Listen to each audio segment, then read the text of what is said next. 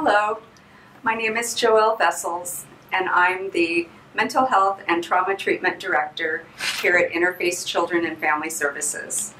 Interface is a nonprofit social service agency providing direct, responsive, wraparound services to address the complex needs of individuals in our community over the last 40 years. We are now excited to tell you about a new program, Phoenix Project.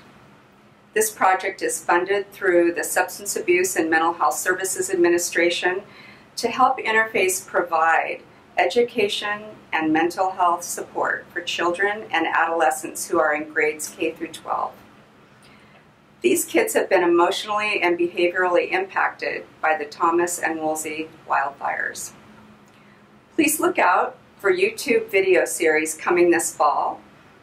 This will provide you with some interesting overviews on various topics, including children's emotional well-being, trauma recovery, recognizing the mental health impacts of disasters, practical tips for parents, how to get connected to evidence-based mental health services, and much more.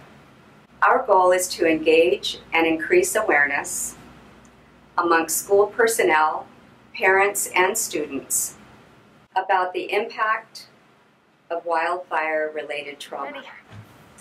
To make a referral to Phoenix Project, you may contact Mental Health and Trauma Treatment Intake Line at 805-485-6114, extension 662, or email intake@icfs.org.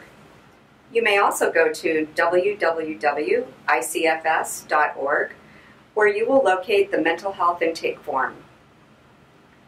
The Ventura County 211 Information and Referral website is promoting a text campaign that will educate our community on various topics such as fire risks, effects, and disaster safety tips. Now you can text Phoenix to 211-211 and opt in to receive specific service information as well as resources and supports.